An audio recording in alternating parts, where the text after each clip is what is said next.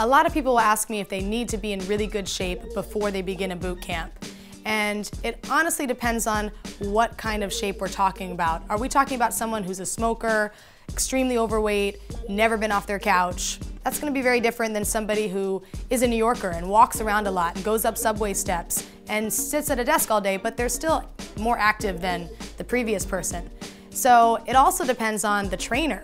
Are you going to a boot camp where it's just constant go, go, go with no regard to providing modifications and progressions to the people in the group?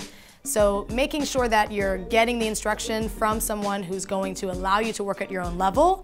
A lot of boot camps are famous for just, go hard or go home, no pain, no gain. And in my professional opinion, I believe that that's more of an old school type mentality. The new type of mentality for boot camp is everyone can participate, all levels of fitness. The instructor is qualified enough that they can deal with a variety of different levels. They can cater to those who need things to be modified, and they can cater to those who need to be progressed. But do expect to work hard, do expect to be sore, and know that that's just a part of the process of getting your body into top shape.